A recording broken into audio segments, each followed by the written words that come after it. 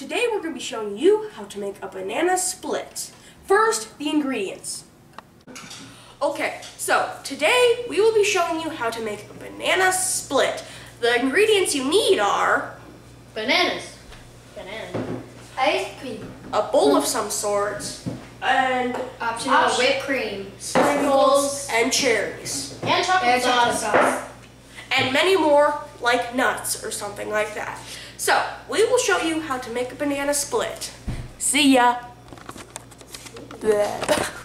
So, what you do is you cut the banana, make it kind of small.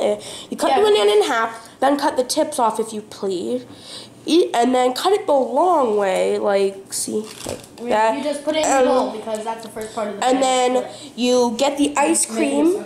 Yes. We haven't done that part yet, but we're going to put the ice cream in the row and then put the banana on the side, whipped cream, syrup, cherries, whatever you like. This is step 2. These two items are needed, banana and ice cream. This is step 2. On to step 3, which is semi-optional. 3, part 1 out of 4. Step 3, part 2 out of 4. Look at mine. Step 3 out of 4. Step 4 out of 4. The sundae is complete and delicious. Splits are Complete and delicious.